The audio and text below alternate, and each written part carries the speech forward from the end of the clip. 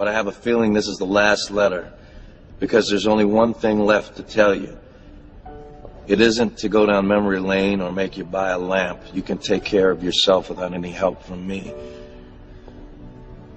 It's to tell you how much you moved me, how you changed me by loving me, and for that, I am eternally grateful.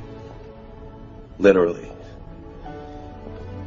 If you can promise me anything, promise me that whenever you're sad or unsure, or you lose complete faith, that you'll try and see yourself through my eyes.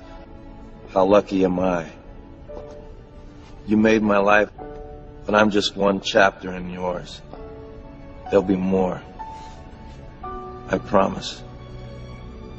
So here it comes. The big one. Don't be afraid to fall in love again. Watch out for that signal when life as you know it ends. P.S. I will always love you.